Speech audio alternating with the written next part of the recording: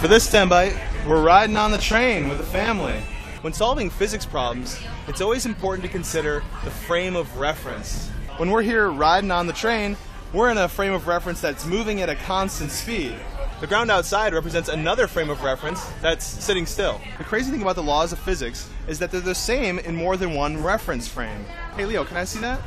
Here on the train, if I take this apple and throw it straight in the air, the laws of physics will describe its motion. It just goes straight up and down. To an observer outside watching that same thing, the apple would have appeared to go up in the air and back down in a big arc. But the exact same laws of physics would apply. We call these both inertial reference frames, which means one frame is moving at a constant speed with respect to the other. If someone was standing outside and they threw an apple straight into the air and back down, to me it would look like that apple was going in a parabolic trajectory. But again, the same laws of physics would apply. This is a really powerful idea in physics. It shows how universal the laws of physics really are. Uh-oh, there goes the apple. That's like gone, dude. It just like went.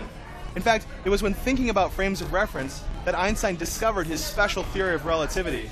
He was wondering what would happen if someone shined a light outside when a train was going by. Would people outside and on the train measure the same speed of light? Einstein eventually showed that to make all the physics work, time actually slows down for a moving observer. It's amazing how simple questions from everyday experience can lead to profound conclusions.